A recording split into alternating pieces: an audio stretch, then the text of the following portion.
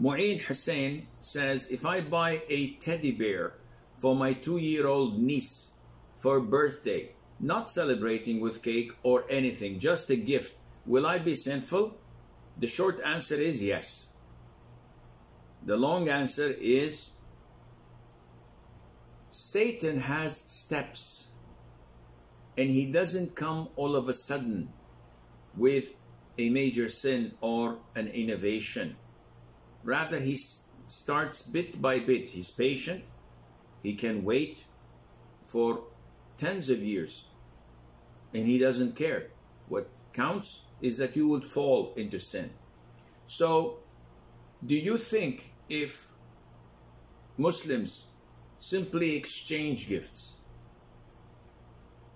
on the day of birth of a person, that they would just limit it to that? The answer is, of course not. Look what's happening all over the world, the Muslim world.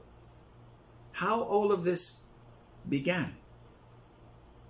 How did all of this begin? It began by a single step of Satan's, followed by another, followed by others, until we have reached this conclusion.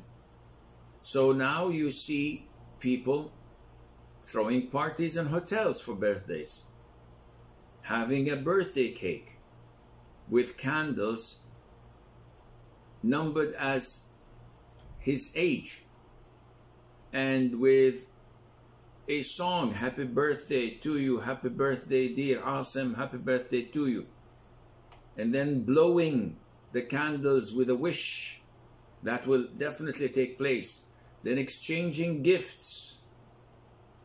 All of this started most probably with a gift, or even with a congratulation, happy birthday, full stop. But next year, the following year, you will slowly deteriorate like a man standing in quicksand until it drowns you. Therefore, why emphasize on that particular day out of the 365 days a year? Because this is what the disbelievers do. And imagine what birthdays led them to. It led them to Christmas. It became part of the religion to celebrate the Christmas, the birthday of Jesus, peace be upon him. Look at the super Sufis among the Muslims. It led them to celebrate the birthday of our Prophet Muhammad ﷺ in al-Mawlid. All of this is not part of the religion.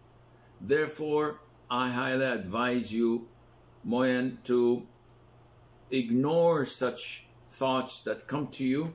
You want to be kind to your niece? Buy her a gift any time of the year. Take her shopping any time of the year. Take her to the fun fairs if you wish, but not relate this to her birthday.